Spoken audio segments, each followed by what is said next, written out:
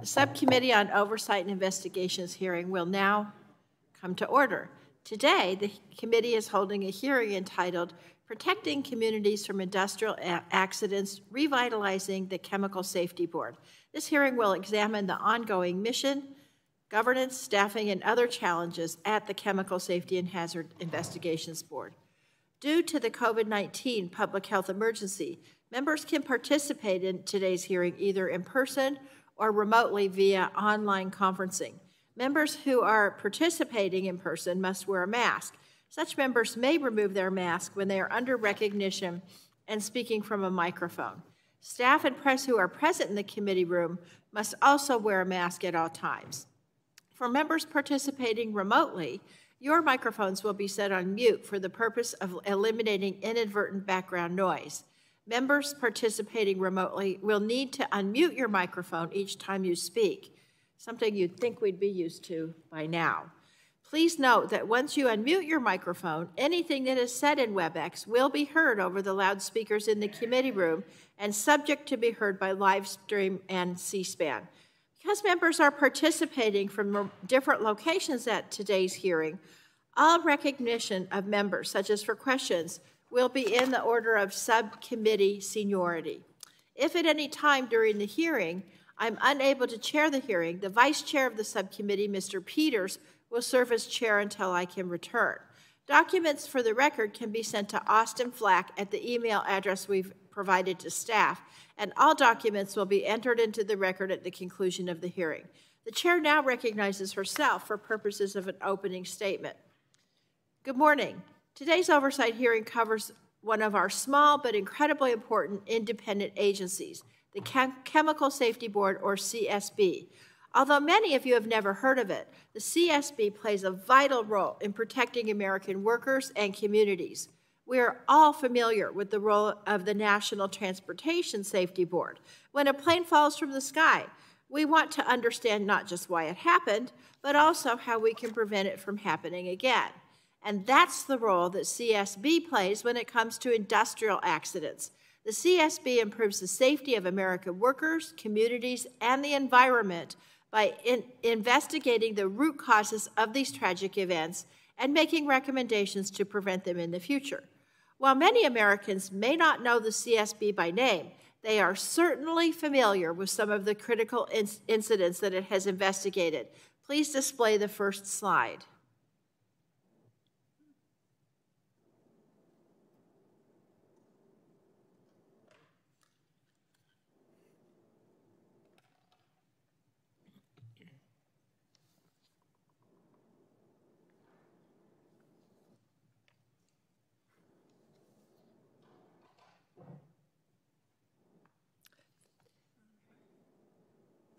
They did practice this in advance.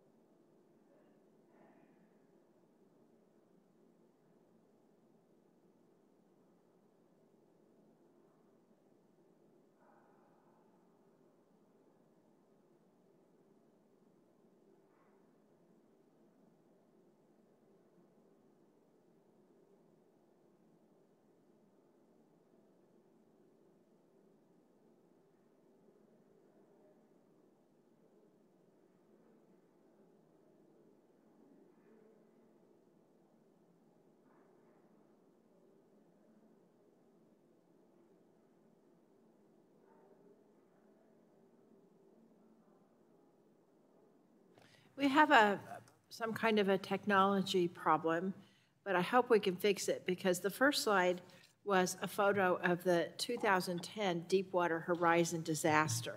And we all remember the Deepwater Horizon, a sudden explosion and fire on an offshore rig that took the lives of 11 workers and seriously injured 17 others. It also triggered a massive oil spill into the Gulf of Mexico that lasted for 87 days, one of the worst environmental disasters in U.S. history.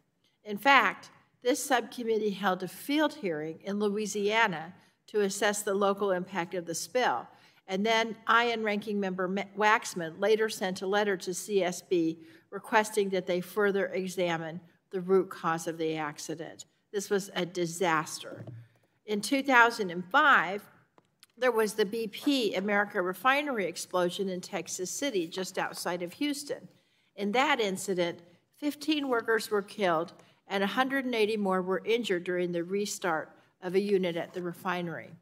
In 2013, Texas saw yet another tragedy, this time at a fertilizer storage and distribution facility in the town of West. A fire within a storage facility triggered a massive explosion of ammonium nitrate. 12 emergency responders and 3 members of the public died.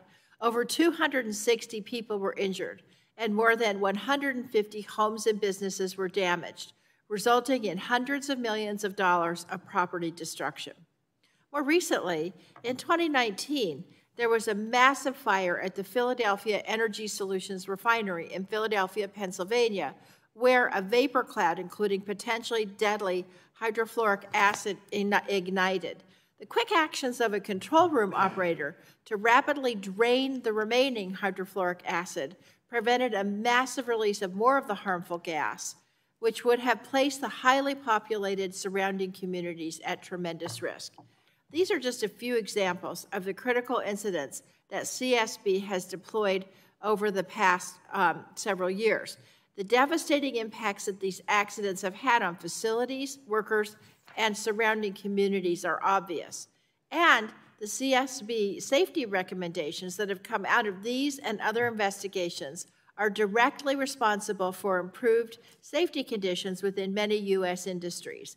CSB's work has saved lives and protected communities, and those of us with industrial facilities in our districts understand the stake in CSB's work. We want to see this agency flourish, but despite the positive impacts, there have been challenges at the agency since its inception.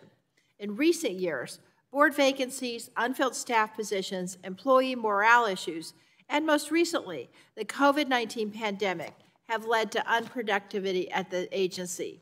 We were pleased to see that the CSB published 2 new final investigation reports last Friday, but there are still currently 18 open investigations, some dating back to incidents that occurred in 2016 and 2017. This is the biggest backlog of investigations that the agency has ever had, one of them. The timeliness of these reports matter. When CSB isn't expeditiously sharing its findings, it cannot effectively prevent future incidents and fulfill its mission to protect people and the environment. Now, we're aware of the many challenges that I've already mentioned today, and they were inherited by our witness today, Chairman and CEO Catherine Lemos. But we're also here today not to focus on CSB's past, but the present and future. And so the questions are straightforward. How does the CSB intend to finish and close the many important investigations it's open? And when can we expect to see the vital recommendations that come from that work? How will the CSB take on important new work if it can't close the many investigations that remain incomplete? When will the CSB fill key staffing vacancies to its investigative mission? And finally, what's the plan to address how the important governing board operates and to avoid the dysfunction it suffered from in the past? In short, we need to understand the chair's strategic plan to move this agency forward. I'm pleased that part of the solution is already underway. The chairman will soon have reinforcements on the board. President Biden has nominated 3 new board members who we hope to see confirmed soon, seeing as right now we only have 1 board member and she's sitting right here. We look forward to the increased activity that we expect to see when they are on board, but we also know new board members alone will not solve all the agency's problems, and that's why we're holding the hearing today. I want to thank the chairwoman for being here today, and I look forward to the discussion so that we can ensure CSB has the leadership, strategic plan, and resources needed in order to execute on its vital mission. American workers and communities are simply counting on it. The chair is now very pleased to recognize the ranking member of the subcommittee, Mr. Griffith, for 5 minutes for an opening statement. Thank you, Chair DeGette, for holding this hearing. As you said, the Chemistry Safety Board is an independent, non-regulatory federal agency.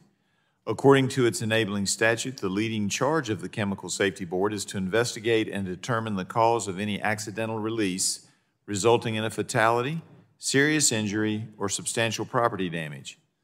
It has been described, as Chairwoman DeGette described it, as the equivalent of the National Transportation Safety Board, but for chemical spills as opposed to transportation accidents.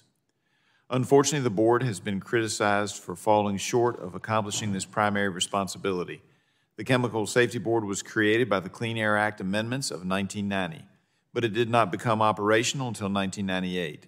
Since then, it has been saddled with functioning challenges. In 2000, just 2.5 years after its inception, the Government Accountability Office identified management challenges and investigative backlog.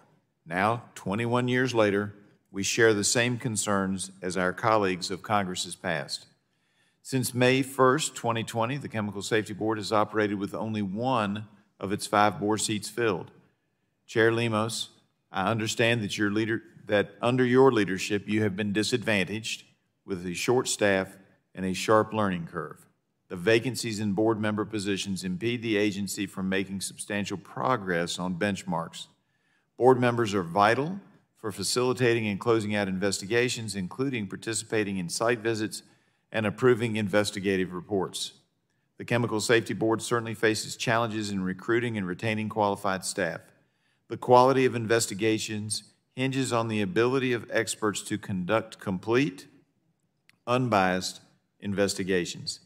These investigations should have solid backgrounds in chemical engineering. These investigators should have solid backgrounds in chemical engineering or industrial process safety. We understand it is difficult to compete with industry to find such specialized skill sets, but we are hopeful the board is taking actions to recruit these kinds of candidates for vacant investigator positions, and we would like to see that progress continue. I believe the Chemical Safety Board investigations can benefit industry, but I have real concerns how this work is being conducted. Due to the ongoing challenges with management over the years, investigation processes are somewhat unclear. The board should establish unbiased criteria for selecting incidents to investigate, as well as protocols to determine when to deploy an investigative team. Uniform procedures would help to ensure objectivity and balance in the board's investigative work, especially as staff turnovers occur. Based on the data and analysis of an investigation, investigative reports usually include recommendations. Yet these recommendations have no legal standards. They lack cohesiveness from one report to the next, and an absence of standardized criteria allows for investigative reports to include agenda-setting recommendations that advance a particular viewpoint. This is not the job of the Chemical Safety Board. The job of the Chemical Safety Board is to determine the root cause of an accident. When recommendations are made, they should focus on measures to minimize the consequences of an accidental release. That is their purpose as outlined in the statute. And recommendations should not need to be rewritten if new staff is placed on an investigation. The Chemical Safety Board should not set expectations that are unreachable.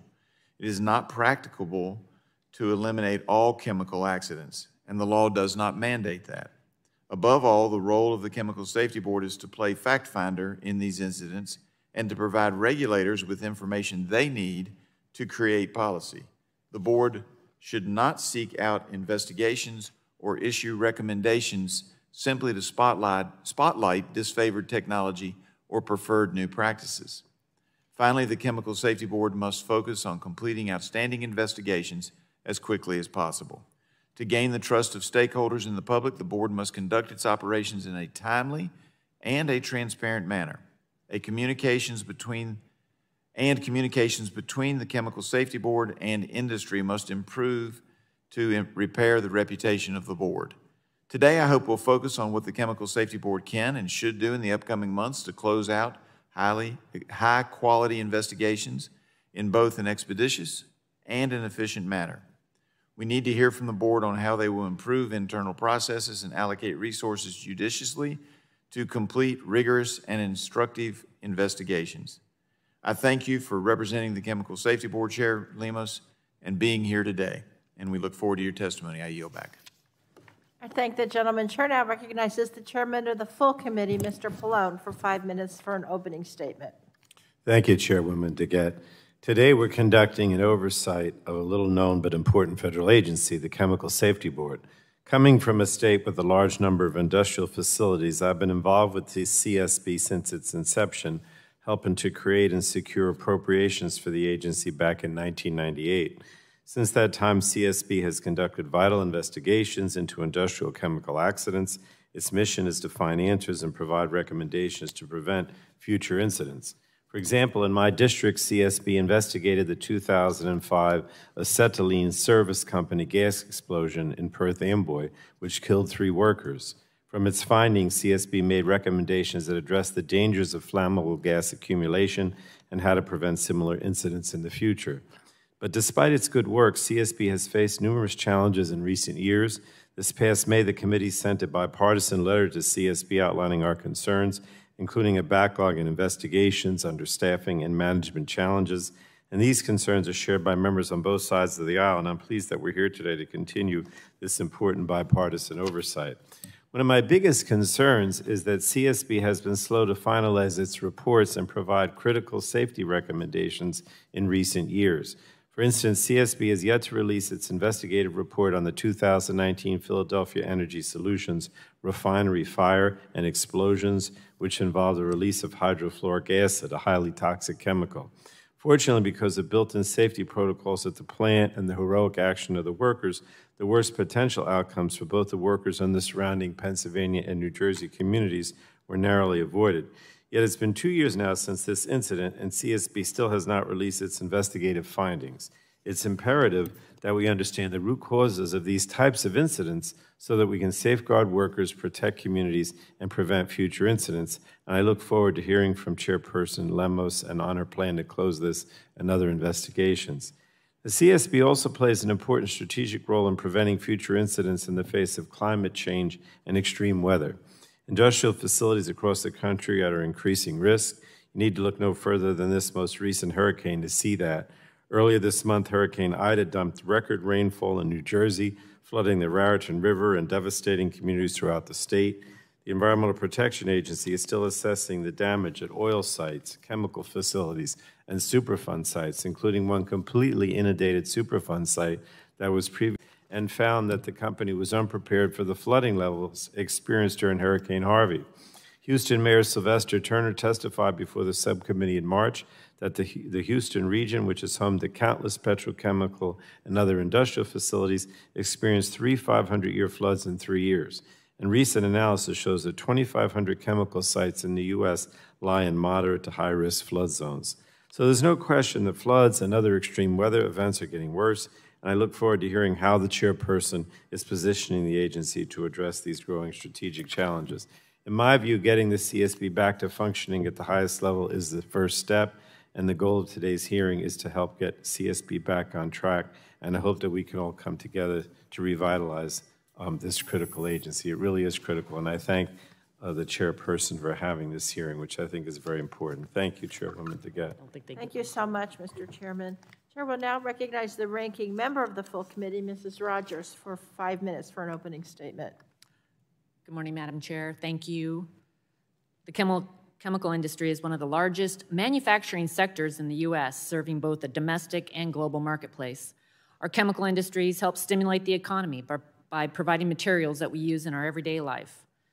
But when major chemical accidents occur, they can result in devastating impacts, including death, serious injury, and significant property damage. These accidents pose a significant risk, not only for workers, but for surrounding communities.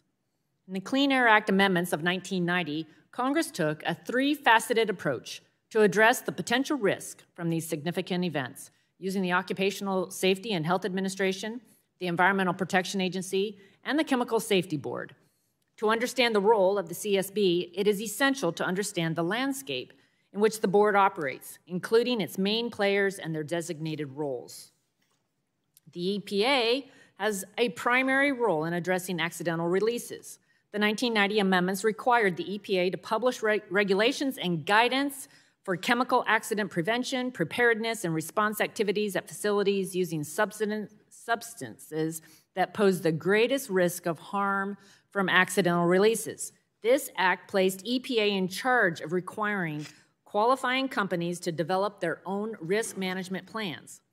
To protect workers from injury resulting from accidental releases, the 1990 amendments provided OSHA with standard setting and enforcement authority concerning process safety management. OSHA also provides training, outreach, education, and assistance in this area. Unlike EPA and OSHA, the CSB, by law, is an independent, non-regulatory body established to provide objective knowledge. The board's primary purpose, as stated in the conference report to the Clean Air Amendments of 1990, is to investigate the root causes of accidental releases. This is an important function.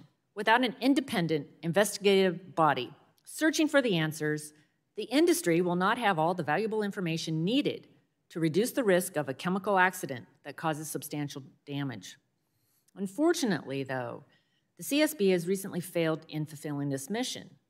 Right now, the CSB has a backlog of 18 investigations, not including the 2 investigations were closed last Friday, with the oldest open investigation from 2016. Let me be clear. Waiting more than 5 years to close out these timely and important investigations simply is not acceptable. These investigations help companies understand what went wrong to help prevent future accidents. Something must be done to improve the investigative process and end the waiting game for owners and operators of these facilities. I recognize the CSB must have all of its parts working to ensure functionality. Otherwise, it cannot address its investigative backlog and new investigations. A key building block here is quality investigators. They must have chemical or process safety expertise to analyze accidental releases and discover the root causes. It is also crucial that investigators have proper experience and the relevant scientific qualifications to make technically feasible and practical recommendations about how to reduce risk from chemical accidents. The board's statutory responsibilities include investigating chemical accidents and providing Congress, federal, and state authorities with periodic reports that contain recommendations to improve chemical safety. Unfortunately, CSB is not fulfilling those responsibilities. Importantly, the CSB should not be seeking ways to expand its jurisdiction into EPA's or OSHA's authorities. The testimony mischaracterizes, quote, safety recommendations as part of the root cause investigation. While it seems reasonable CSB suggests steps to address a specific accident, its statute seems to suggest something different. Under the law, SAFE is a feature that may be explicitly covered in CSB's periodic reports, not root cause investigations. Moreover, the majority of the law's references to recommendations suggested changes in regulations. The CSB should channel its resources into conducting investigations, especially looking for ways to meet the baseline. It should not use its investigations and the recommendations in its report to push certain agendas. My hope is that the board will resist the urge to become distracted with other priorities and focus on the main task at hand, demonstrating it can color inside the lines by focusing on investigations. Ultimately, workers, communities, and our manufacturing sector depend on it. Thank you. I yield back. I thank the gentlelady. Chair now asks unanimous consent that the members' written opening statements be made part of the record, and without objection, so ordered. I now want to introduce our witness for today's hearing, the Honorable Catherine A. Lemos. Am I pronouncing that correctly? Lemos? Okay, thank you. Lemos is correct. Chairperson and Chief Executive Officer, U.S. Chemical and Hazard Investigation Board. We really want to thank you for appearing today. And I know you are aware that the committee is holding an investigative hearing, and when we do so, we have a practice of taking the testimony under oath. Do you have any objections to testifying under oath? No, ma'am. Let the record reflect the witness responded no. The chair then advises you that under the rules of the House and the rules of the committee, you are entitled to be accompanied by counsel. Do you desire to be accompanied by counsel today? No, ma'am. Let the record reflect the witness has responded no. And so if you would you please rise and raise your right hand so you may be sworn in? Do you swear that the testimony you are about to give is the truth, the whole truth, and nothing but the truth? You may be seated. And let the record reflect the witness responded affirmatively, and you're now under oath and subject to the penalties set forth in Title 18, Section 1001 of the United States Code.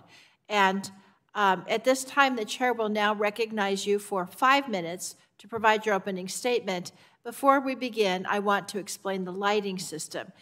In front of you are a series of lights. The light will initially be green, then it turns yellow when you have 1 minute remaining. We'd ask that you try to wrap up at that time, start wrapping up, and the light turns red when your time expires. And so, Chairperson Lemos, you are now recognized for 5 minutes. Thank you. Please let me know if this microphone is adequate, that you can hear me. Just move it a little closer, I think. A little closer. Great. Don't want to take any more time. Good morning. I'm Dr. Catherine Lemos, and I'm proud to serve as the chairperson and CEO of the United States Chemical Safety and Hazard Investigation Board, or CSB. As you know, and if you stated, our mission is to drive chemical safety change through independent investigations to protect people and the environment.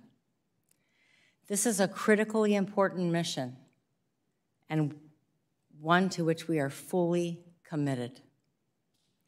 We achieve this mission through 3 strategic goals: to advocate for safety, to prevent for the recurrence of significant chemical incidents, and to maintain an engaged and high-performing workforce. I'd like to address each of these. First, our strategic goal to advocate for safety, which involves achieving change through recommendations, outreach, and education. In total, CSB has released 860 safety recommendations. 742 of those are closed. In FY21, CSB has issued 19 new safety recommendations in comparison to 0 for FY21. A major focus of CSB in FY21 has been advancing and closing previously issued recommendations, because this is a key driver to realizing positive safety change. In FY21, CSB advanced 46 recommendations, 28 closed successfully. In comparison, in FY20, CSB advanced only 15 recommendations, 4 closed successfully. Another strategic goal is to prevent recurrence of significant chemical incidents through independent investigations. Over the years, CSB deployed to 146 incidents. Even through the pandemic, following our COVID safety plan, which we implemented very early on in my tenure, CSB has continued to efficiently deploy to meet our mission. In FY21, CSB made a commitment to increased transparency, and we have demonstrated this through initiating live board meetings upon completion of our investigations. In FY21, utilizing this new transparency process, we completed 3 investigations: Aghorn, AB Specialty, and Evergreen Packaging. This compares to only 1 completed investigation in FY20. We are working diligently to complete the remaining 18 open investigations. Due to enhanced internal processes developed this year, we are poised to complete investigations more efficiently moving forward. Our third goal It is to create and maintain an engaged, high-performing workforce. After accepting this role last year, I was shocked to learn of how low the staff numbers actually were. Our agency is critical to the safety and the well-being of our workers, the public, the communities, and our environment. To address this, we have prioritized hiring a robust, diverse, and engaged mission product team. And by year-end FY23, our plan is to have an all-time high number of investigation and technical specialists on the mission product team. We have also increased technical contractor support with expertise in specialized fields such as metallurgy, blast modeling, and equipment testing. To create more stability at the agency, we are hiring key support staff and leadership at the career level. Finally, CSB looks forward to onboarding new board members. These appointees are critical to our mission. They bring unique subject matter expertise and additional perspectives that helps to ensure the integrity of our products while enhancing our advocacy. Ultimately, we are committed to the CSB mission, we are committed to its growth, and we are committed to ensure that we can respond and react properly to catastrophic chemical events. Thank you, and I look forward to your questions. Thank you so much, Chairperson Lemos. Chair now recognizes herself for 5 minutes for questioning. And as I said in the opening statement, today's discussion is really focused on where the agency is right now and what we need for it for it to function going forward. And so I just want to ask you a series of questions, Chairperson, and if you can answer as briefly as you can, that would help because, of course, we each only have 5 minutes to question. Now, as we all talked about on both sides of the aisle, CSB investigates some of the most consequential industrial accidents in the United States. Is that correct?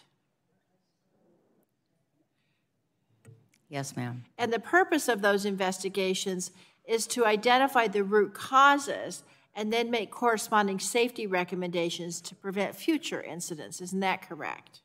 Yes, ma'am. So conducting these investigations and then informing the public of its findings is really the bread and butter of CSB's work, and I know that you agree with that.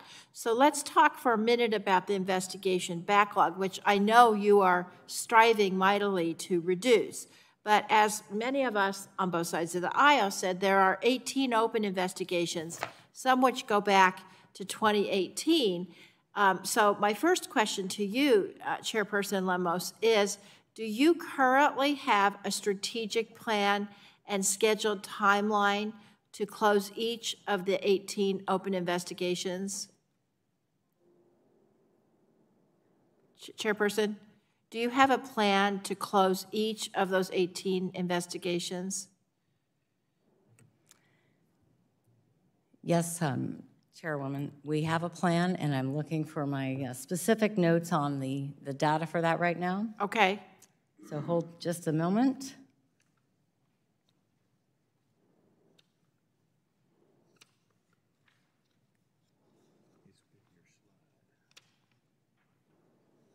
With the slide. Yeah, the ranking member points out the plans with the slide. Do you have that there? You know what? What I'm going to, okay, do you have it now?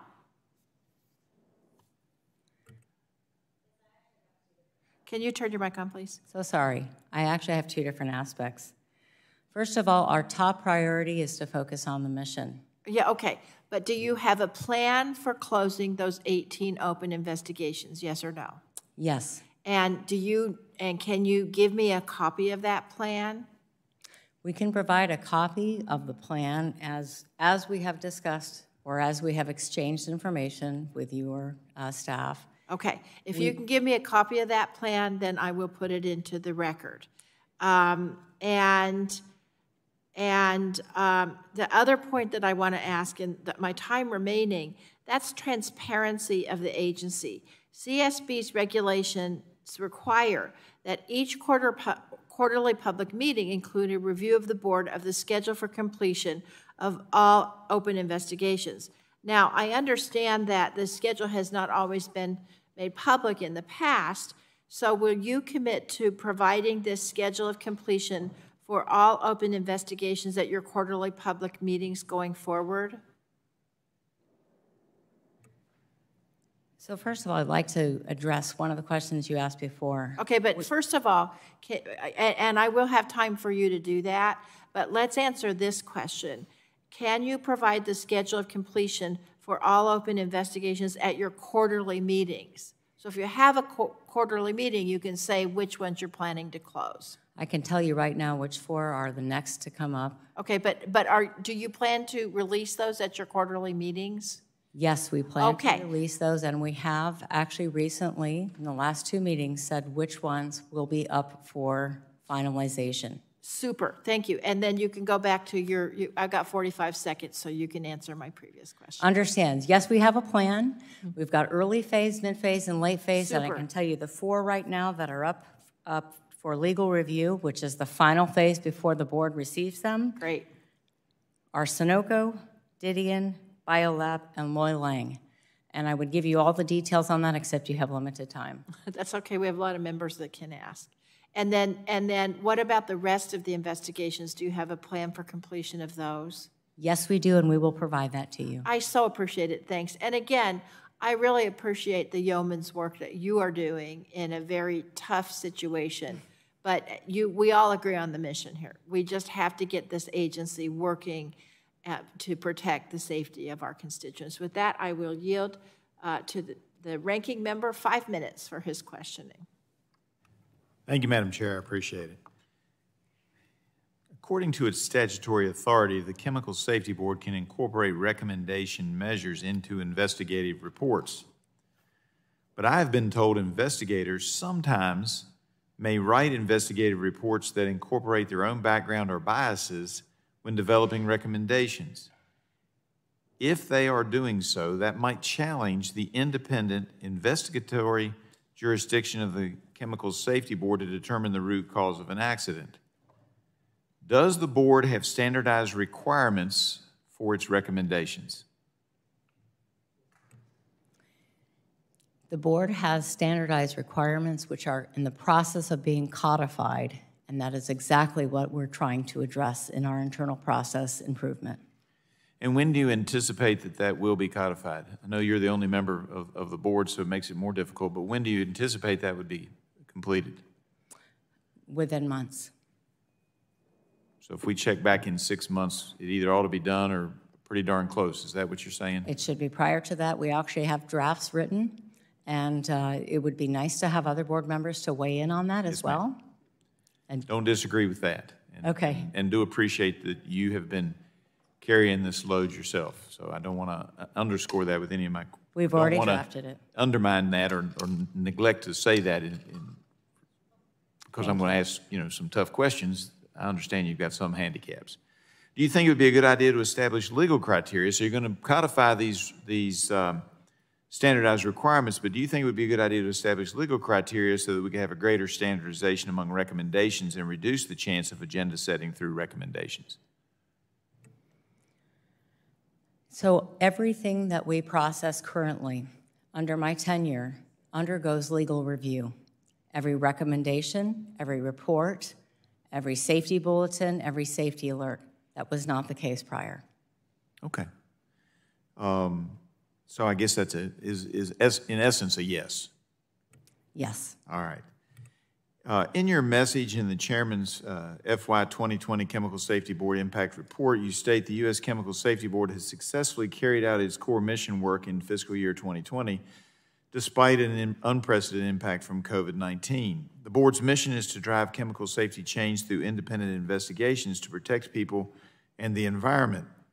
But that language is not actually found in the statute. Is the Chemical Safety Board's mission different from its statutory requirements? From my understanding, they're exactly the same. We might disagree on that, but we can talk about that later. In determining the success of carrying out its mission for a fiscal year, does the board factor in how many investigations were closed during that year? Can you please repeat that question one more time? In determining the success of carrying out its mission for a fiscal year, does the board factor in how many investigations were closed during that year? In the past, performance has not been a measure that's been held accountable, that the board has been accountable to, and I've instituted that. We have included that information in budget requests, but that is something that I am working strongly to institute. So that should be a part of the determination as to whether or not you've had a successful year. Absolutely. Okay. The impact report also states that a top priority for the board is to continue delivering high-quality safety products to the community. Can you explain what high quality means in this case? This means they're all cause. They investigate to the degree that the safety impact is warranted, and we apply our resources accordingly, and that the outcome is sound. All right. What were prior chemical safety board products lacking that caused you to establish different standards to improve the quality of the work product? As mentioned, there have been widely varying product types and product integrity levels. And it's having come from the NTSB and having been at the FAA receiving those recommendations and reports, it's really important that you have consistency in your logic flow from the facts to the findings to the conclusions to the recommendations. And that is something that we have been working on vehemently this past 6 months to a year. All right. Thank you very much. I yield back. Thank you. I thank the gentleman. Chair now recognizes the chairman of the full committee, Mr. Pallone, for 5 minutes. Thank you, Chairwoman DeGette. I wanted to focus on CSB's strategic role in addressing climate change risks to industrial facilities. As you know, thousands of our chemical and petrochemical facilities are in low-lying areas that are vulnerable to flooding. Just this past month, Hurricane Ida caused a serious risk of power outages and flooding at a number of facilities in my state, Louisiana, New York. And I'm pleased that CSB's guidance and recommendations began to address climate change and extreme weather following Hurricane Harvey and the resulting chemical plant fire in 2017, but we have to do more. Many facilities seem to be caught off guard by catastrophic events driven by climate change. So let me ask the chairperson, what more should industrial facilities be doing to prepare for a changing climate, in your opinion? So just to repeat, what more should facilities? What more should you think that industrial facilities should be doing to prepare for a changing climate? What are your suggestions? So based on the Arkema report, we recommended that CCPS put out comprehensive guidance, which is how to prepare for extreme weather events. And as we've seen with Ida, behind me, Managing Director David Lessert is from Louisiana, Baton Rouge, lived through that. And a lot of we anticipate seeing more and more of these events, so it's going to become even more of a challenge for chemical industry moving forward. So we have interacted with GAO in extreme weather and making sure that we collect the information and trending and tracking and which incidents in the past and the future have occurred due to extreme weather to try to find some causal factors. But in terms of what plants or facilities can be doing, following guidance that is out there to ensure that they're not just preparing for today's historical, but tomorrow's based on recent history and predicted future level of extreme events. Well, I appreciate that you are putting out recommendations, and hopefully there'll be more. But I did want to ask, I want to make sure that CSB, that its board member, staff, and specialists are relying on sound science. Let me just ask you, Chairperson, has the board identified a set of scientific resources that it draws upon to help assess the impacts of increased sea levels, rise, storm surge, storm intensity, or other extreme weather events? Have what are the scientific resources that you draw upon? So I'm glad that you mentioned that the CSB is an independent and scientifically based agency. As we mentioned to the GAO, and the report is forthcoming in the few months, we focus on the extreme weather events, and it's more responsive. There are other agencies that are responsible for predicting what might occur.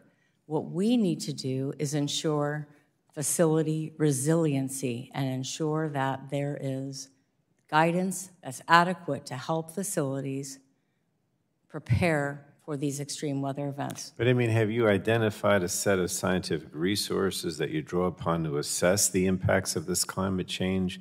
I mean, there's that, and then there's also the challenge with staffing, and so, having the right mix of experts to do these assessments. So I guess I'll just repeat, if you've identified a set of scientific resources to draw upon, or you're considering bringing on additional investigators who examine the nexus between climate change and industrial preparedness?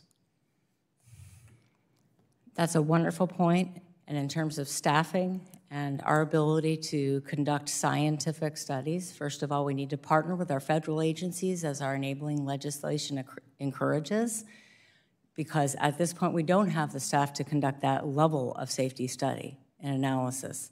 So we need to rely on a range of our federal partners and outside entities to be able to identify what could be done and what should be done in the chemical community. I mean, I know you can't lobby us for additional resources, but it sounds like you do need additional resources, so I'll take that to mean you do need additional resources and you'd like to see additional resources for more staffing. I'm certainly not lobbying. I'm telling you that there's only so much that we can do with the resources that we have, and we would appreciate fully funding what we have requested. I believe that we're on an upward trend. We have, hired more staff. They're joining. We're likely to get more board members. I believe that that's an upward trend, and we're going to maintain that staff and engage them. But to be able to conduct all of the activities in our enabling legislation, which is to conduct safety studies in addition to investigations, although investigations is the primary, we would need that additional staff to be able to carry that out effectively and fully. Thank you. Thank you so much. Thank you, Madam Chair. You're welcome. Thank the gentleman. The chair now recognizes Mrs. McMorris Rodgers for 5 minutes. Thank you, Madam Chair. I believe it's important that we focus on the mission of this board, the Chemical Safety Board, and before we start talking about more people and more resources, let's make sure that the board is actually even fulfilling the mission that, as currently stated in the statute. And I think it's clear that members on both sides of the aisle have concerns about the effectiveness and the outcomes of the board with the current staff and current levels of funding.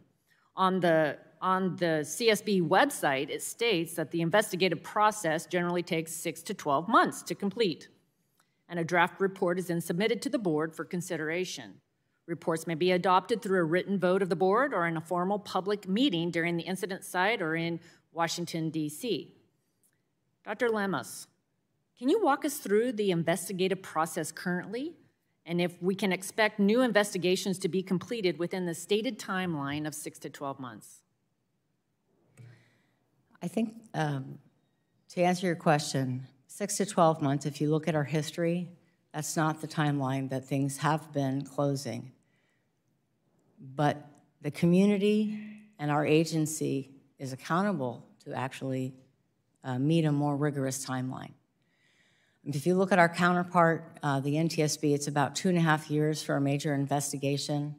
Part of the problem, or part of the challenge, is that our agency has moved to an all-or-nothing full investigation, 160-page report, or not at all. And part of what I'm trying to do is return to what the CSB used to do and what the NTSB does, and provide a range of products such that we can get out immediate safety recommendations and products within that time frame. So do you believe that the 6 to 12 months is the right timeline? Or if it's not the right timeline, then do you think Congress needs to evaluate the timeliness of CSB's work? So I believe that the enabling legislation says 1 year. 1 year is very aggressive, especially for a major investigation. I believe that less than that is very reasonable for a minor investigation. The oldest investigation in the backlog is from 2016. Do you think that the recommendations for that report, assuming the investigation is closed, at some point, if implemented, would be outdated or carry less weight, as these recommendations would have a year or so after the incident? There's no doubt that the delay has a negative impact on the safety. Thank you. But we do have the ability to issue urgent safety recommendations if identified any phase of the investigation. Okay, in the chairman's FY 2020 Chemical Safety Board Impact Report, it states that 1 investigation was closed. If there's a backlog of 18 investigations, does it mean it would take 18 years to address only the backlog? Or do you have a plan for an accelerated process for backlogged investigations? Thank you for that question. We absolutely have a plan for accelerated closure. We've already executed on that. We did 3. We completed 3 this year versus 1 last year. There were different reasons for that. And I've already committed to 6 in the coming year, and we've already identified 4 that will be coming to the board before the end of the year or early in the next year. I would like to have other board members to vote on those with me, but that would close the 3 oldest plus 1 of the newer. The statutory purpose of the CSB and the Clean Air Act is to investigate root causes of accidental releases. Have you discussed providing alternative types of work product besides an investigative report that identifies the root cause in a condensed bulletin report form? I'm so glad you mentioned that, because that's exactly what the CSB used to do and what the NTSB does. And so by providing a range of products, a safety bulletin, a safety case, one of the most impactful reports I've ever read was from 1998, 2 events and 8 pages in a safety bulletin, unrelated industries, but they both dealt with management of change. Those were out, I believe, within 6 to 8 months. That is what we need to be able to accomplish. Thank you. I yield back, Madam Chair. I thank the gentlelady. Chair now recognizes Ms. Rice for 5 minutes. Thank you, Madam Chair. Ms. Lemus, if we could just go down, I'd just like to talk about the nuts and bolts. I'd just like to talk about the nuts and bolts of the agency.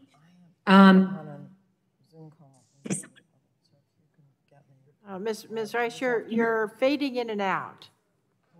Okay. There. Can you hear me now? Yes. Okay, great.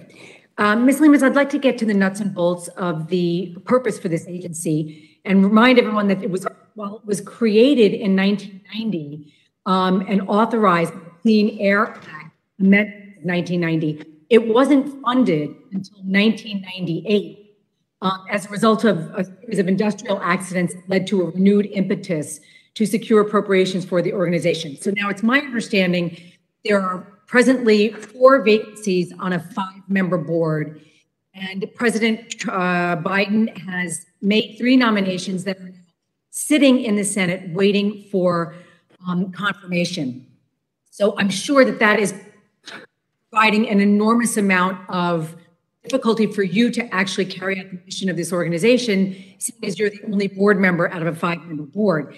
And I asked, sure that I would get the agreement of my Republican colleagues on this committee to ask their Republicans in the Senate to move these nominations as quickly as possible so that this board can be fully constituted and get going.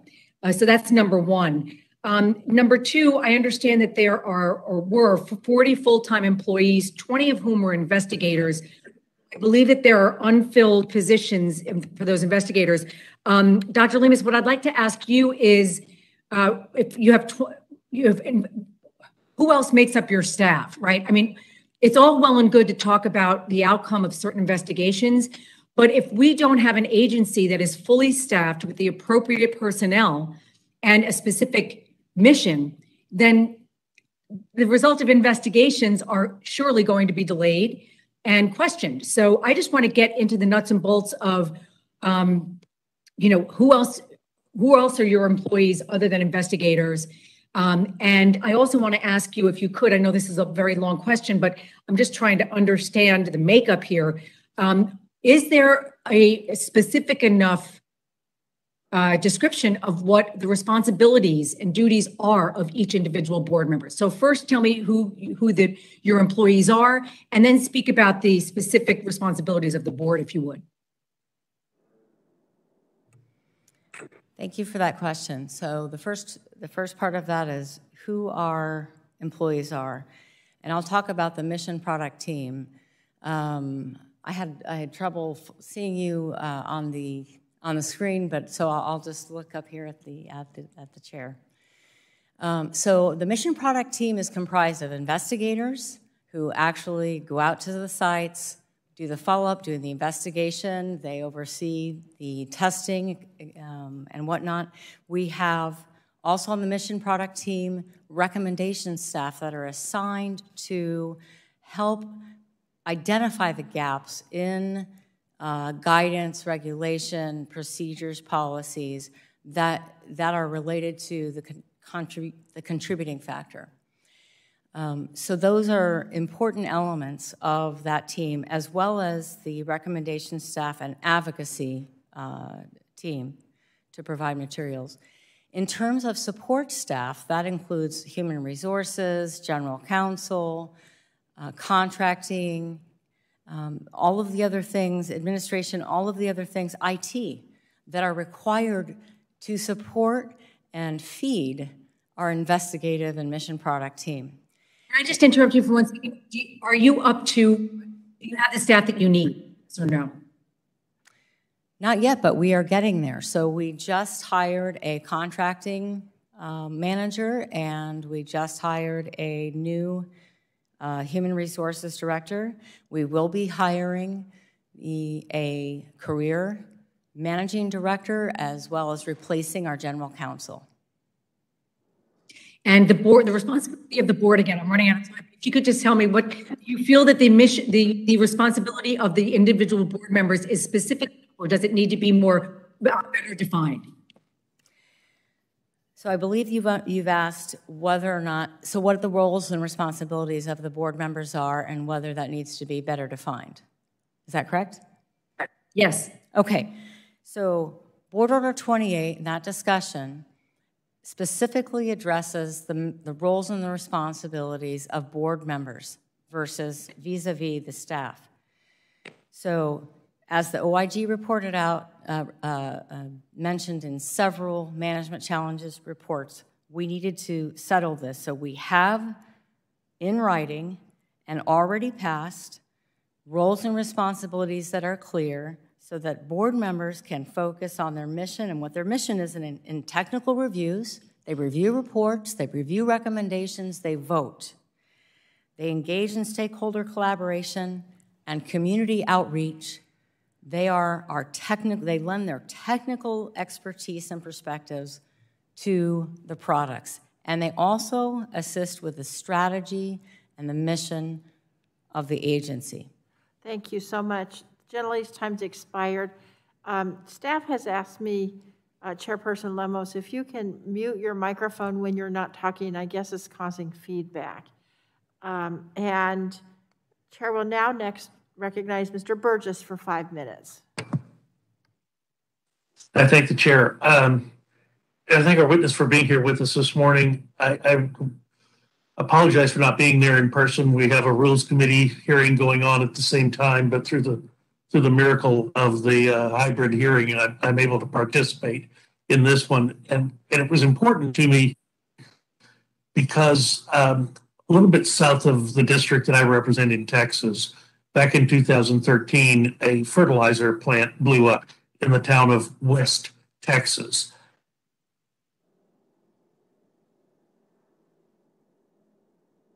Dr. Burgess, we've lost your audio.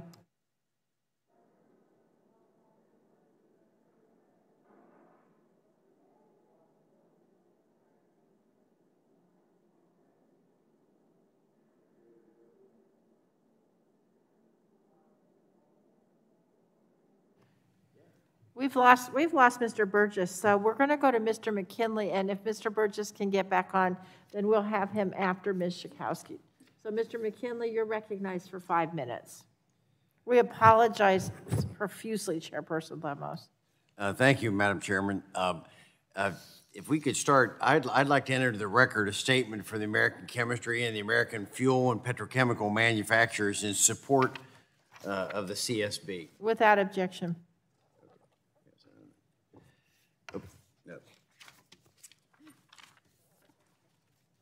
So, Dr. Lemus, the role of the CSB is to investigate. I've heard all the testimony before. They investigate accidents and determine the conditions and circumstances that led up to those accidents, and identify the cause or causes so that similar events might be prevented.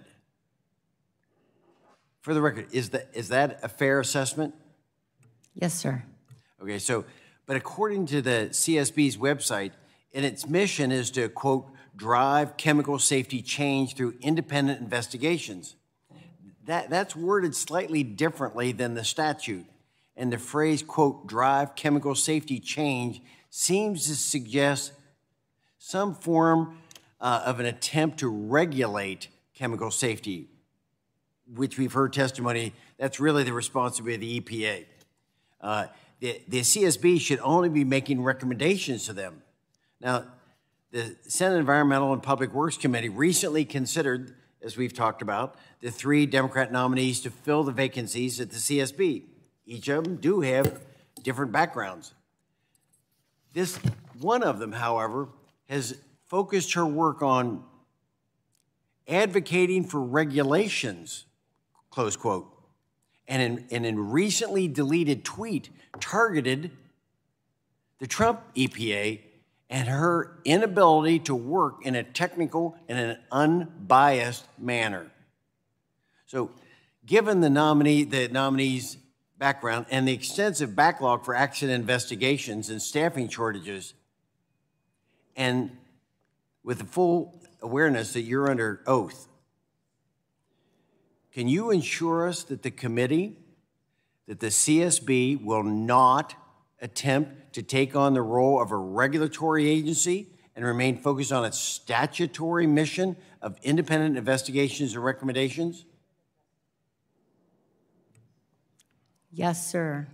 Our mission and our mandate is to be free from political interference and to not regulate.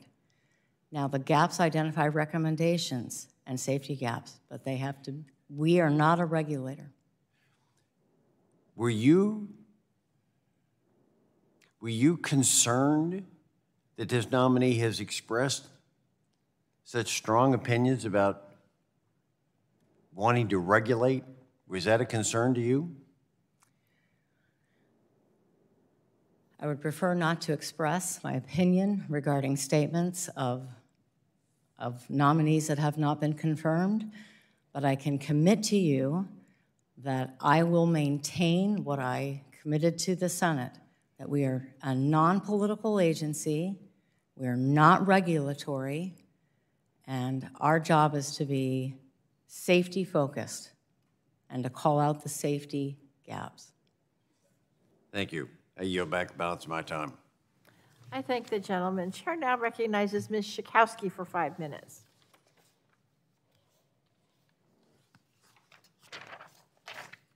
Thank you, Madam Chair. Thank you, Ms.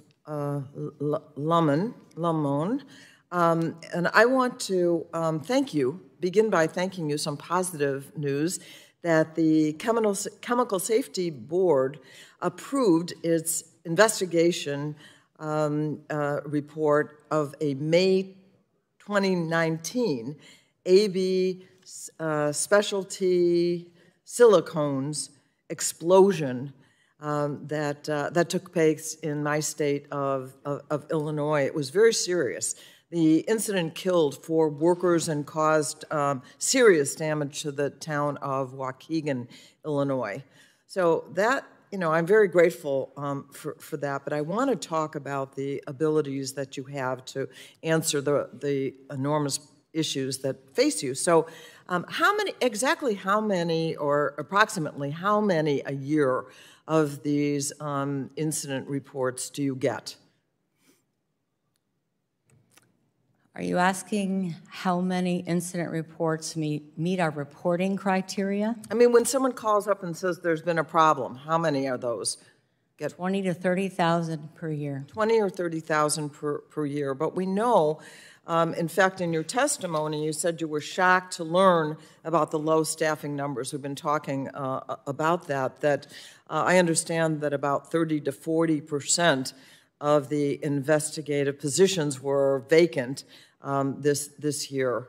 So my understanding is that you also noted in your testimony that by year's end of this year, that you plan to have an all-time high number of investigators and technical specialists, et cetera, on the mission product teams.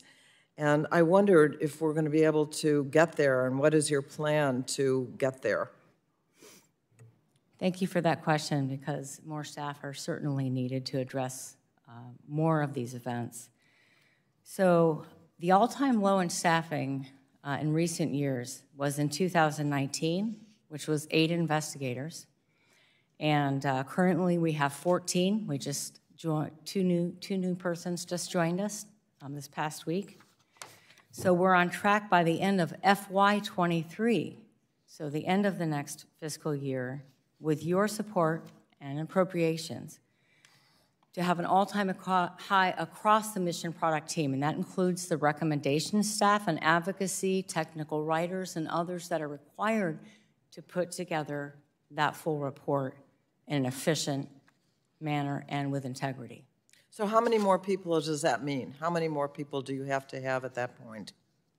I believe, well, so on the mission product team or the entire staff? Well, the entire staff, you can divide it any way you like. I believe the entire staff, we just submitted for 61 positions by the end of FY23. My belief, that's low. Is there any way to speed this up so that we can, get even more sooner? So there's a scaling issue as well. Currently, most of our investigators are 12 months to 18 months new to the agency, despite them having a lot of experience. That's why we've been investing in the processes so much to ensure consistency. Is there a way to speed it up? We can ramp up a plan to do that. If we were able to and funded to do so, absolutely. Let me ask you this. You said you get tens of thousands now of, calls about toxic or, accidents that need to be investigated. How do you make the decision of what comes first, especially with this current shortage and limitation on the staff? What's the process? So that's a good question. So of the 20 to 30,000 reports per year that we receive, I'll just say from the reporting event, since the reporting criteria last year, March of last year at the end, 88 actually qualify. So we determine that based on the criteria of fatality, injuries, environmental impact. There is whether or not it's a critical driver on our list and the potential safety impact that it has. However, our attempt to take a range approach of our products will allow us to address all of those 88. 20 to 30,000, and you're saying that 88 actually qualify, that's it? That none of those others your agency can address in any way? That's the max that gets qualified? So it's important.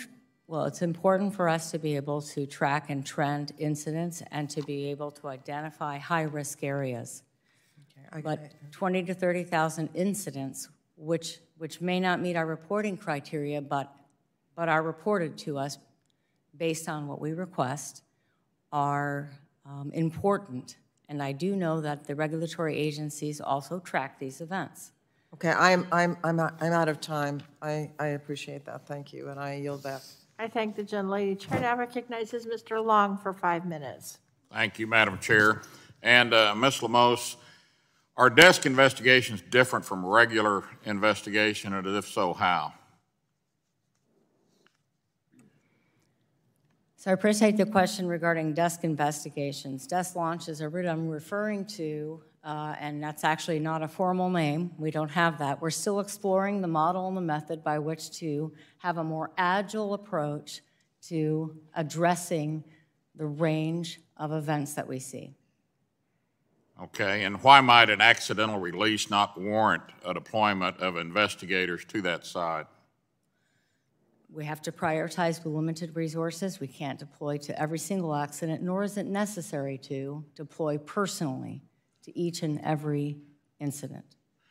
Given a backlog of 18 investigations and new incidents occurring to investigate or need to be investigated, can work be done at the desk to determine whether or not to deploy to an ordinance, allocate resources that might be impactful for investigations to the industry? So we're maintaining an agile approach moving forward. Again, we have to codify with the staff. I would like other board members to weigh in as well. But with the staff, we're taking this approach that if you're familiar with the NTSB, who we were crafted after, they complete hundreds of accidents through the help of their federal counterparts. And in my confirmation hearing and process, it was encouraged upon me to reconsider the degree to which we utilize our federal counterparts to help us carry out our investigations. And what's your personal role in closing out investigative reports, and how will this shift or change if the 3 CSB board nominees are confirmed by the Senate?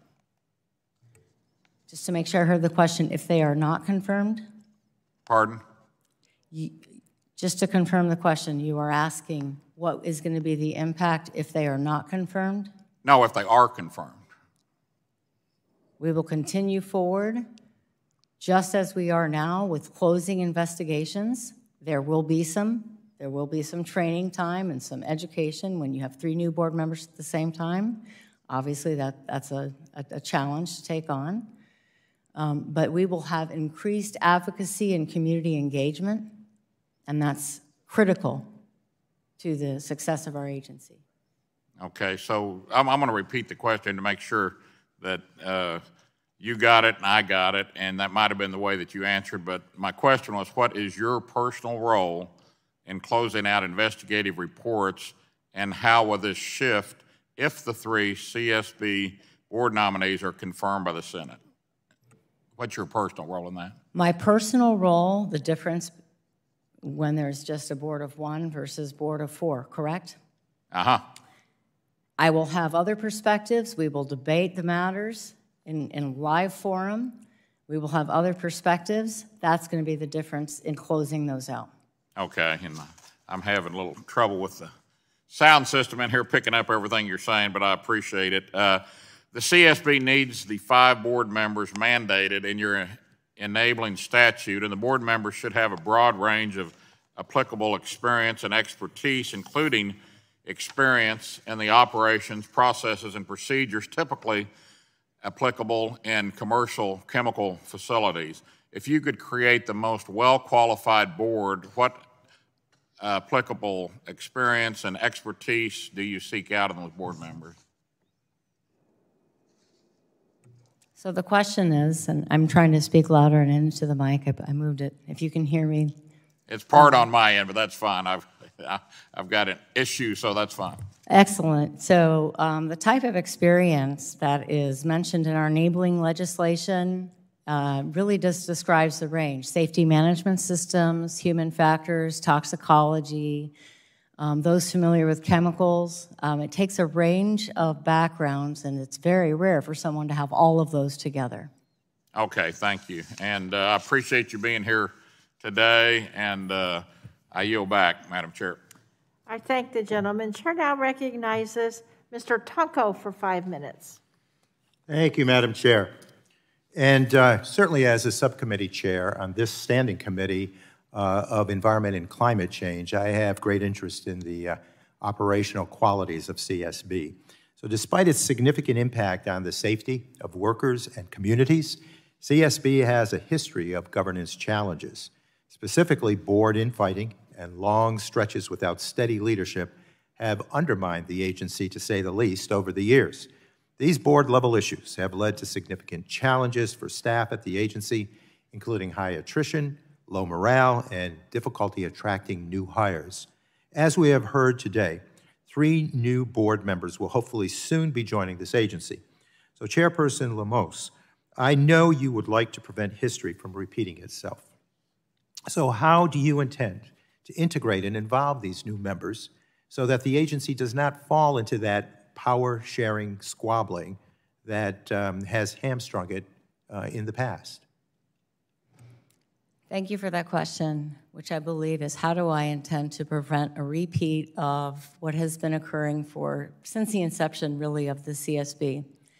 I met the CSB at a time when it seemed to be more stable, around the 2005-06 timeframe, and appreciated how they worked as colleagues together.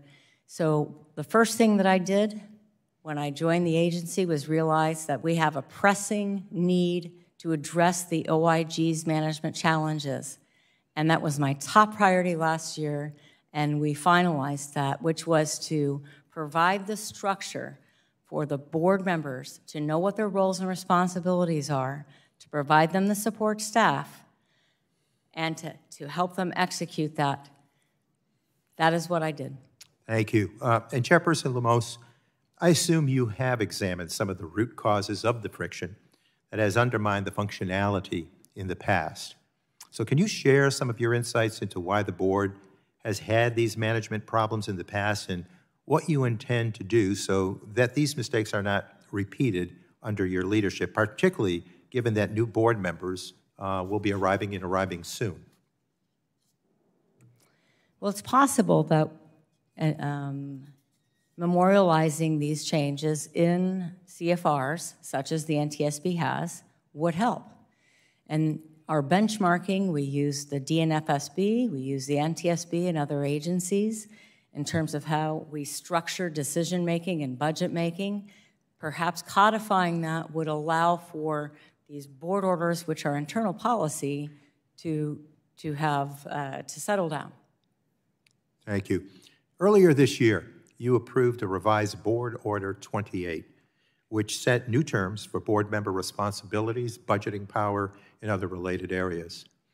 While I understand that this new board order was intended to respond to some of the criticisms of CSB identified by EPA's Office of Inspector General, some of your critics have called this a power grab because the action was undertaken during a, I quote, quorum of 1.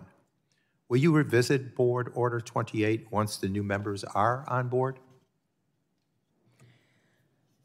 So the question is whether we will revisit Board Order 28 once new board members join. I want to establish that our board orders, as I found them when I joined, were not in alignment with our enabling legislation. They were not empowering the board members to actually carry out their function and staff to carry out their function. So what I did, if someone says it's a power grab, the changes in Board Order 28 have nothing to do with a quorum of 1.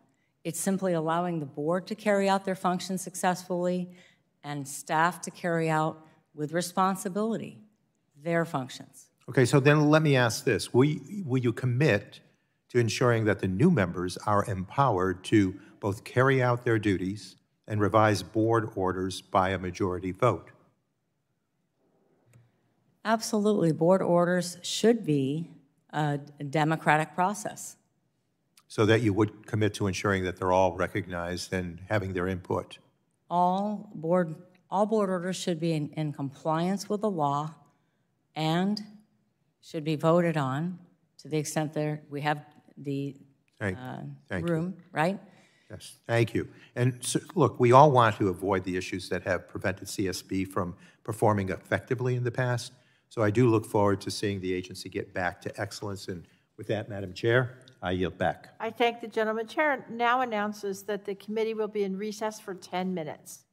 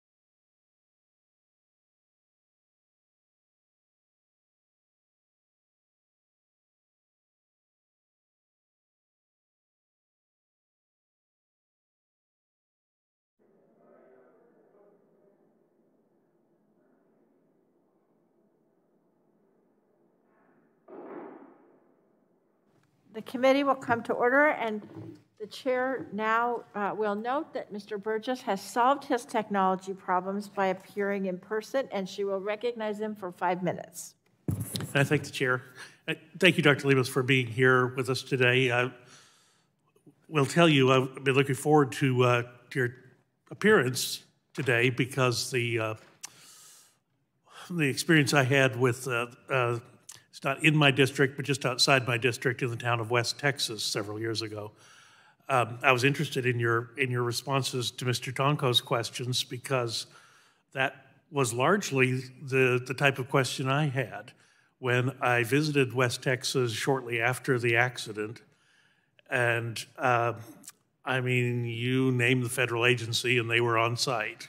So you had the FBI, you had DOJ, you had ATF, you had, I didn't see Customs and Border Protection, but I suspect they were there somewhere. FEMA was very much in evidence. And all of these agencies collected at this Emergency Operations Center, and there's no Chemical Safety Board.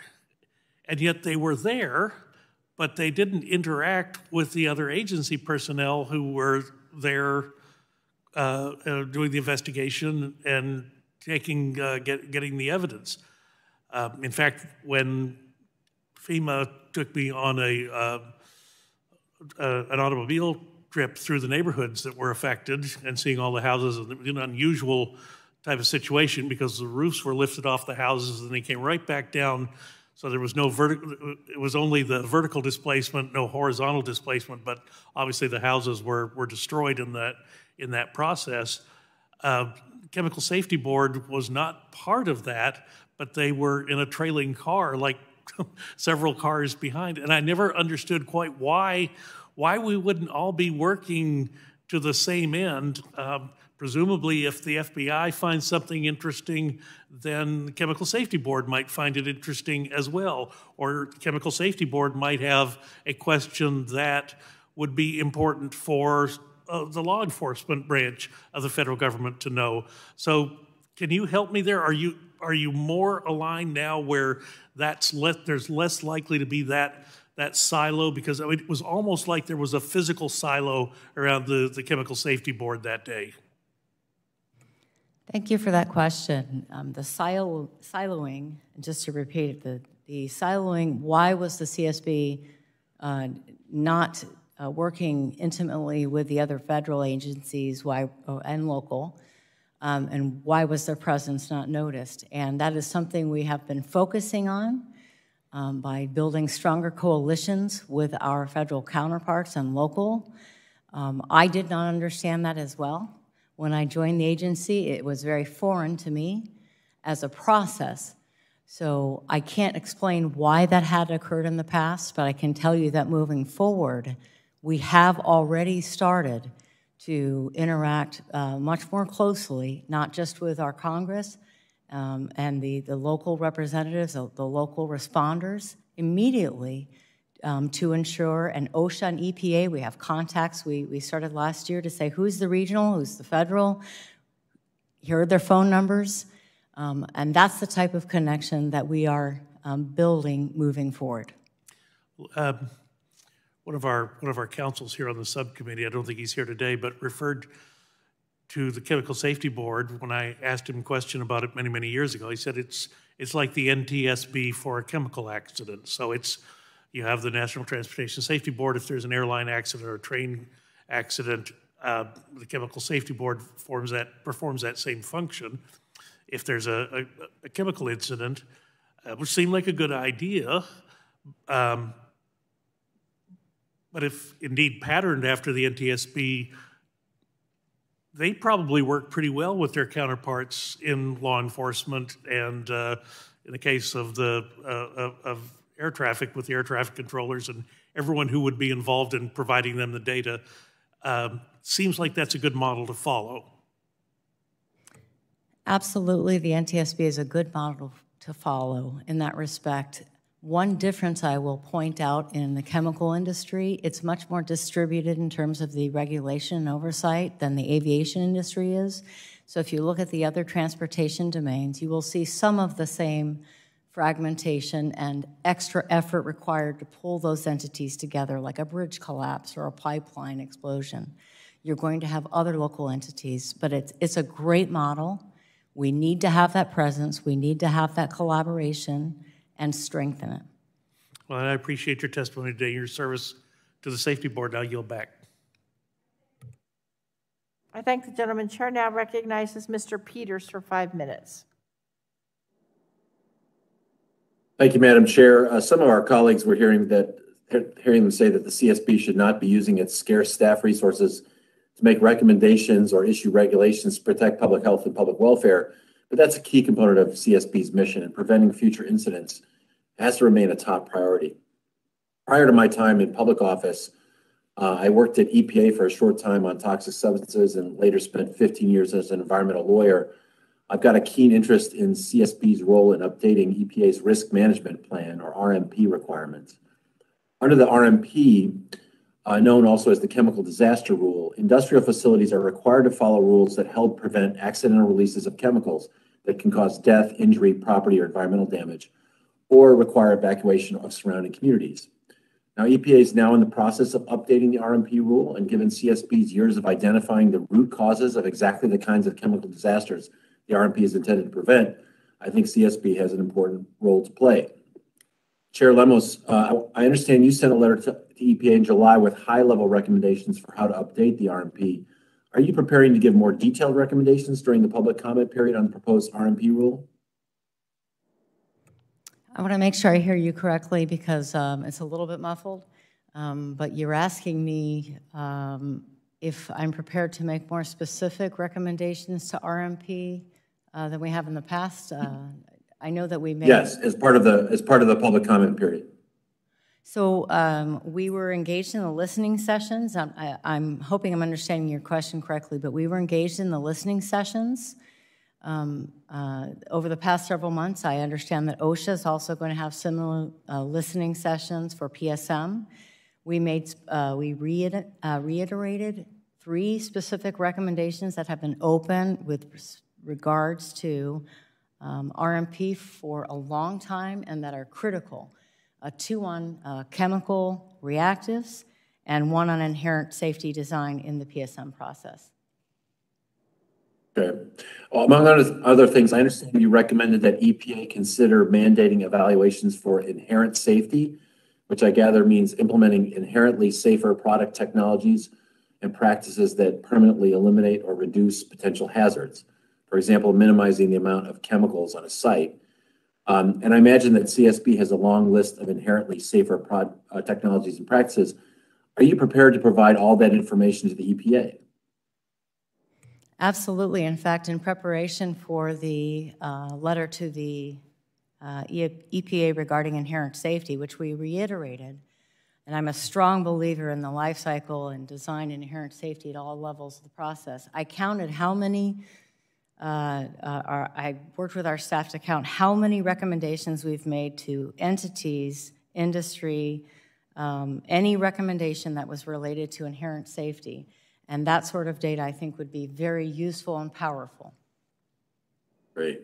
So closely related to the RMP program is the Occupational Safety and Health Administration's, OSHA's Process Safety Management Program. That PSM program is similarly focused on preventing the mishandling or release of highly hazardous chemicals. And to my knowledge, OSHA has not announced its intention to update its program the way EPA is updating its RPM program. In the absence of an active effort by an agency to update a program like this, what do you see as the advocacy role for CSB to push for regulatory changes that could reduce the risk of chemical disasters for workers? So some of the efforts, you're asking about specifics for PSM that we have been recommending, just to confirm? Yeah, how would you want to affect the PSM, right? So we, last year, myself and some of the new staff met with OSHA and EPA to speak about both of their programs and the most highly prioritized recommendations. After the explosion in Beirut, we also reiterated some of our recommendations for PSM that came out of the West Texas event. So that is the PSM modernization and to take into account similar things that we're asking for EPA to account for as well, to include reactives. So we will do a comprehensive analysis. We have an advocacy team, and we will also look at what are the gaps in the PSM. I mean, we already have the analysis on that. I don't have it in front of me, but I'd be absolutely pleased to provide it to you. I'd love if you could provide it to the subcommittee. I just urge you to work closely with EPA as they update the rule, make sure they have all the relevant information to prevent future chemical incidents. And my time has expired. I yield back. Thank you. I surely thank the Vice Chair. I'm now pleased to recognize Mr. Palmer for 5 minutes. Thank you, Madam Chairman. Ms. Lemos, my colleague, Mr. Peters, talking about the EPA, and I want to ask some questions related to that in the context of who investigates the investigators. The EPA was involved in a couple of major chemical spills, the Gold King mine in Colorado, and which, frankly, the remedy that should have been afforded to the people impacted by that hasn't yet been afforded them. But there was another EPA-caused spill in Georgia, along in Greensboro, Georgia, that the EPA, I think, attempted to cover up. Does the Chemical Safety Board have a role or even a responsibility to engage in the investigations of spills like that where it's caused by another government agency? So I want to make sure I understand your question. I'm having a little difficulty hearing. So you're asking if the CSB has a role in investigating accidents, and I didn't hear the rest of the sentence, sorry.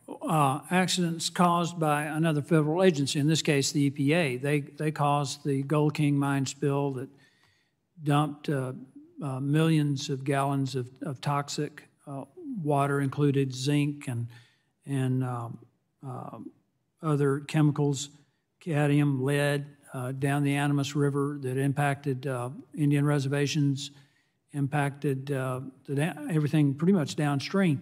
But a few weeks after that, they were involved in another spill in Greensboro, Georgia, which my understanding is they attempted to cover that up. It was just a few weeks, like I say, after the Gold King mine spill. So who investigates the investigators? Would the Chemical Safety Board have a role in going in to investigate something like that? So I don't know all the particulars for the events that you were describing, but if it meets our rules for deployment or in our scope, in the CSB scope, which is an inadvertent release that has significant impact for... reserve my time. With the gentlelady suspend, please, all members online, please make sure you're on mute. Gentlemen may continue. Thank you, Madam Chairman. Well, I can answer. So that the Chemical Safety Board has the responsibility to investigate. That doesn't mean the EPA does not investigate as well. Similar to the NTSB and the FAA, I worked on both sides of the fence. But the CSB is an independent investigation that is not focused on the oversight or punitive element. It is to determine the root cause, as I've heard many of you say today. Right. Well, in the case of the EPA, they denied responsibility, I think, for the Greensboro spill, and I would just think that the Chemical Safety Board would have some responsibility. There might be a jurisdictional issue that would be argued, but sometime it might not be a bad idea for those who are responsible for that, who would normally be investigating, to be at least under the, in some way, under the investigative powers of another agency.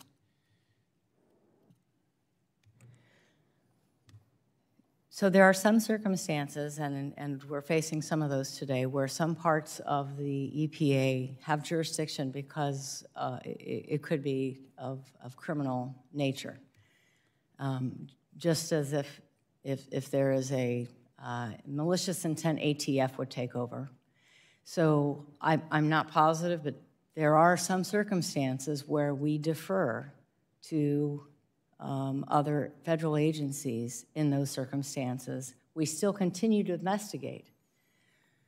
Well, I know you're a board of one right now, but I think you may have been on the Oversight Committee when we were looking into the employee dissatisfaction, what was going on with the board, and the retaliation against whistleblowers. Are there any plans in place to improve employee satisfaction to protect whistleblowers and others who work at the Chemical Safety Board? Absolutely. In terms of employee engagement and maintaining, I believe that having career staff stability at the board member level, stability at the leadership level, and commitment for funding from Congress is super important to helping staff members feel appreciated for their contributions and feel that their progress is meaningful to the world. I thank you for your answers. Madam Chairman, in regard to my line of questioning about who investigates investigators, I do think it's something that this committee ought to consider looking into, considering the fact that I'm not sure that the remedies that were expected as a result of the Gold King mine spill have been implemented to the satisfaction of the people who were impacted by it. And with that, I yield back. I thank the gentleman for the suggestion, and Mr. Griffith and I will discuss that. Chair now recognizes Ms. Schreier for 5 minutes. Thank you, Madam Chair, and thank you for being here today, Chair Lemos. CSB has a long history of working with other agencies to conduct its investigations, as we've been discussing today. In fact, the EPA, OSHA, Department of Homeland Security, DHS, all have some jurisdiction over chemical facility management. So it's critical that CSB maintain productive relationships with those agencies. However, CSB's role to investigate the root causes of these incidents is unique and distinct from the roles of EPA, OSHA, and others. So while there may be opportunities for efficiencies in working together, I am concerned that CSB's understaffing has led to an over-reliance on findings from other agencies. So could I ask you, Chair Lemos, how do you see CSB's role versus that of the EPA, OSHA, and DHS when it comes to industrial safety? The roles are very different. Working together and collecting information, each of those investigations are for different purposes, and the role of the Chemical Safety Board is an independent, non-regulatory investigation. This model works very well at the NTSB, where you take the information from the company, from the different federal agencies. You don't rely on them for their conclusions. You take the facts, and with those facts, we come up with our own findings and conclusions. And do you feel like you have the appropriate support to take that information and come up with independent findings? And I understand the fact finding together, but I would imagine you have slightly different angles. Can you talk about that a little bit, EPA versus OSHA versus DHS? I don't know why I'm having a little bit of a challenge hearing. So the question is, can I talk about the difference in the perspective of the findings for those three different agencies? Well, if you go in together and you gather facts together, do you feel like you're the only person on the board? Do you feel like you have enough support to independently come up with recommendations? I guess here's how I would state that question. Like, how do you balance the efficiencies of working together, gathering that data together, and working with other agencies while also ensuring your own independence? And do you have enough support to do that? We certainly are asking for more support. If that's the theme that we gather today, I hope that everybody gathers that we need more support. OSHA and EPA certainly have far more staff to carry out their work. We exchange information. If we collect information, for example, an interview together, The information that we ask is not used for punitive purposes, so it has to be collected separately by those other agencies. Our staff is incredibly knowledgeable. They are able to sift through the facts and the circumstances, and they continue to ask additional questions, so it's not relying on any one source of report when we are working together and collaborating with our federal counterparts, despite the fact that they're regulated. Just because of my time constraints, also, I just wanted to touch on the importance of public comment, and I wondered if you could comment on reinstating public comments, because we have heard that according to the July 2021 stakeholder letter, that United Steelworkers and other organizations did not have opportunities to provide public comment at two recent meetings, March 5th and April 2nd. Can you touch on that? Tell us if that is true or not. Are you providing notice of your meetings? And if not, why not? And also, can you commit to providing a 60-day notice for when your meetings are coming up so that there is transparency and public comment? Yes, so I'll be efficient. Two things. One is the notice. 60 days is in our internal policies. I believe it's 2 days or 10 days. I think 2 days in our CFRs. We have been doing a better job at providing advance notice. In terms of public comment, it's important, and in fact, even during public meetings, we have been receiving public comments and responding to them, just not in the verbal format. We have emails and we respond to their questions. So I think it's really important to distinguish between a public meeting where we discussed board issues, business issues, which is unheard of at the NTSB, frankly, and board meetings where public can have insight, similar to this meeting where the public can view and have insight into the process, but not be weighing in. So I do believe in an enhanced transparency, and that's what our public meetings are doing. We have been putting all of our public meeting notes and comments on the website, the transcripts and verbatim, my specific notes that we speak. So we will be addressing that, and I believe that additional board members will help with that community engagement and public voice. Thank you. I yield back. Chair now recognizes Mr. Dunn for 5 minutes. Thank you, Madam Chair. I yield my time to the ranking member, the Honorable Morgan Griffith. Gentleman's recognized. I appreciate that. Thank you. I appreciate it. Let's go ahead and finish up that last question. Part of the question dealt with steel workers, and you dealt with all kinds of things, but you didn't talk about that specific situation. Could you, because I think my colleague would like to know, can you specifically reference the complaint by the steel workers that they didn't have an opportunity to be heard?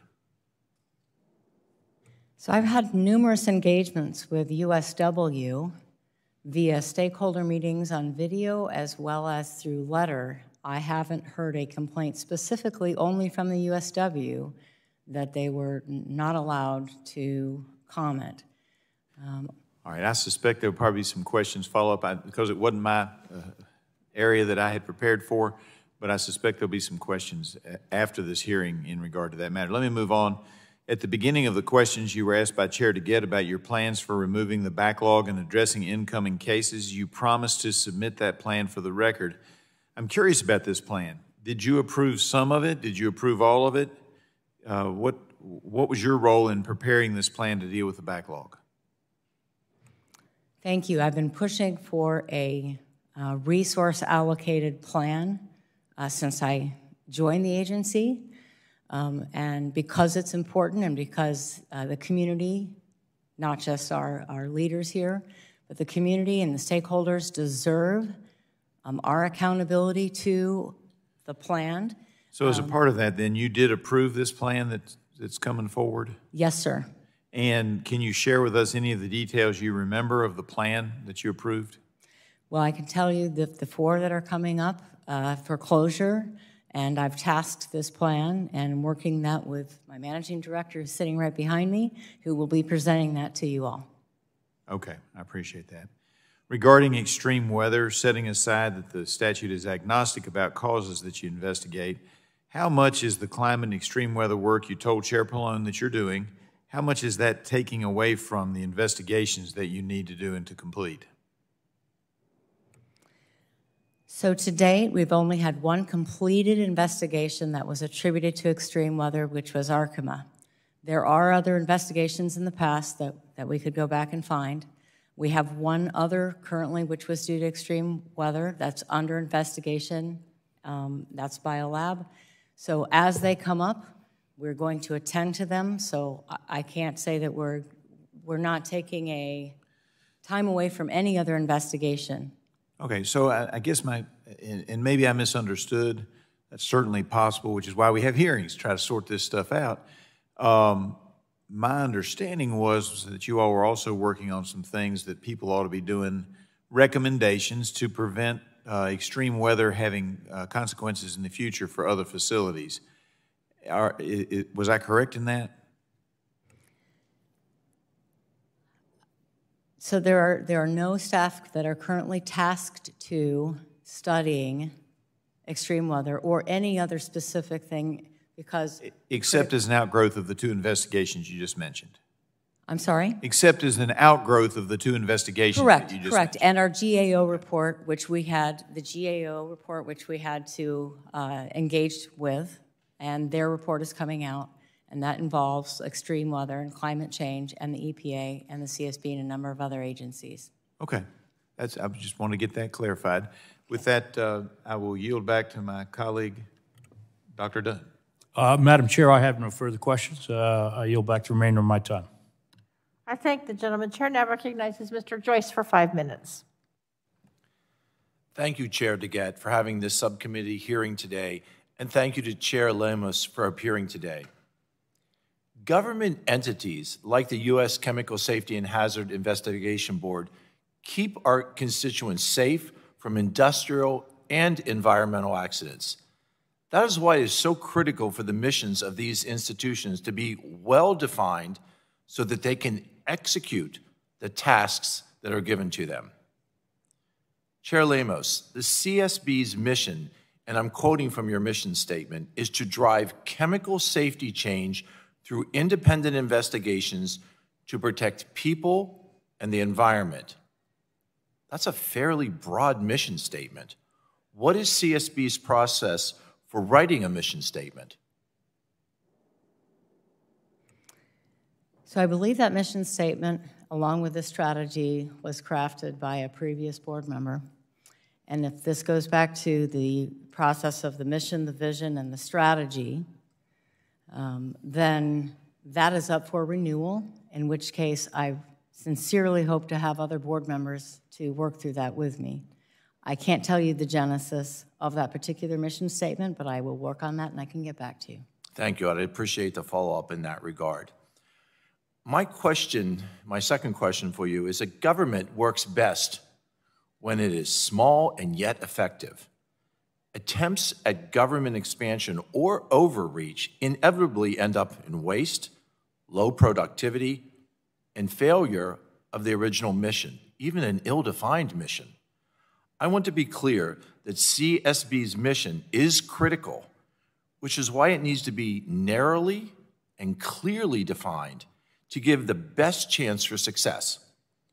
If President Biden's 3 new CSB member nominees are confirmed, how do you see the changing the mission statement, as you just addressed, on the CSB-based backgrounds of the 3 new appointees?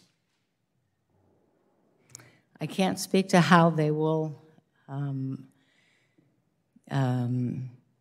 influence the mission statement in which ways, because I haven't personally met them, but I can tell you that I will ensure a non-political process and ensure that the mission is scoped appropriately, because already now, as you know, we need to prioritize which events we focus on.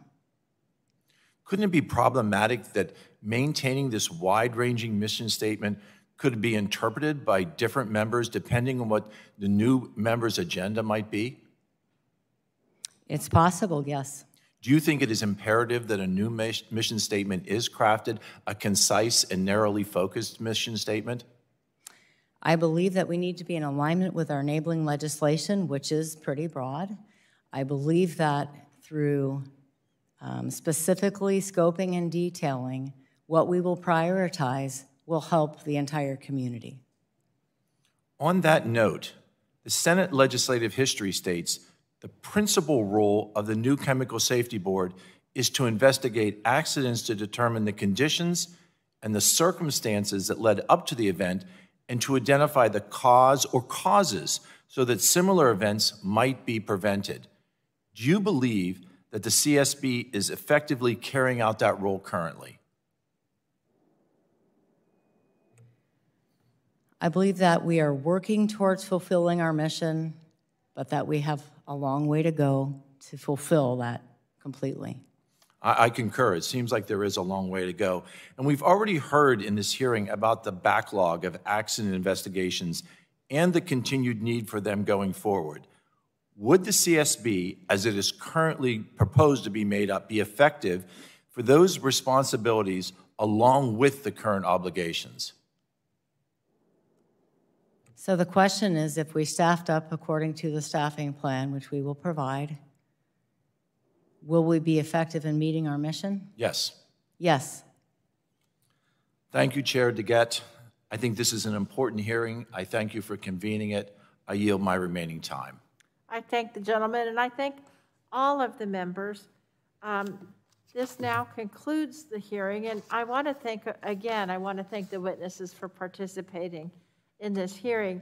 I want to remind members that pursuant to committee rules, you have 10 business days to submit additional questions for the record to be answered by witnesses who appeared before the subcommittee, and I'll ask the witness to respond promptly to any questions should you receive any, and also to the commitments you made to submit the various plans. We want to insert in the record by unanimous consent a letter from the ACC and AFPM to me and Representative Griffith dated September 28, 2021, a letter from Representative Pallone and others to the CSB dated May 20th, 1921, a letter to the CSB to Representative Pallone and others dated June 10th, 2021, and a letter from 22 labor, environmental, community, and scientific organizations to CSB dated July 8, 2021. This is the letter several members referred to as the Steelworkers letter. And without objection so ordered, Chairperson Lemos, the letter from the 22 organizations is comprehensive in their recommendations to many of the challenges you're facing at CSB. Does the agency plan to provide a formal response to that letter? Yes, thank you for clarifying that point, because that certainly helps the questions. We have already responded to them, but we would not respond prior to our continuing our conversation with you and being here today, knowing that this was up and coming. We feel that you're our priority to communicate with, but we already have responded, engaged back. In fact, we had engagements with them several times this spring and last fall. So we told them that we looked forward to continued engagement with them. Super. I would ask if you could please, Chairperson Lemos, if you do respond in writing to the organizations, if you could provide a copy to this committee, that would help us in our investigation. Absolutely. We can immediately provide you a copy of our response after we receive the letter and any details moving forward. We appreciate that. And again, we appreciate your agency's continued cooperation. As you can see from both sides of the dais, we're all eager to help you in fulfilling your important public safety mission. And with that, this hearing is adjourned.